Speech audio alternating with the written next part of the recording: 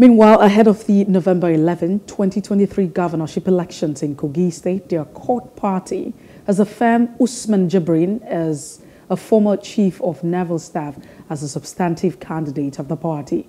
Unveiling the candidate after delegates' affirmation in Lokoja, the national chairman of the party, Alhaji Muhammad Nalado, described Usman Jubrin as a viable and valuable candidate who possesses a charisma and capacity, experience and popularity to dislodge the ruling APC in November 2023 governorship election. He also solicited the support of the party members and people of the Kogi state to win the forthcoming governorship election in order to salvage the current situation in the state, where percentage payment of salary has become the order of the day. I, retired Usman Jubrin, is here on a rescue mission.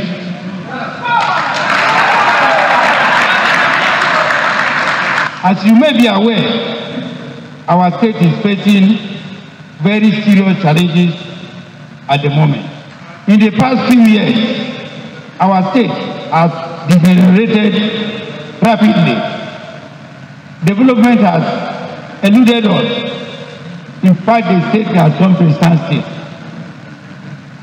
Infrastructure and basic social facilities have broken down completely and are prepared to confront and resolve those challenges in the interest of our people.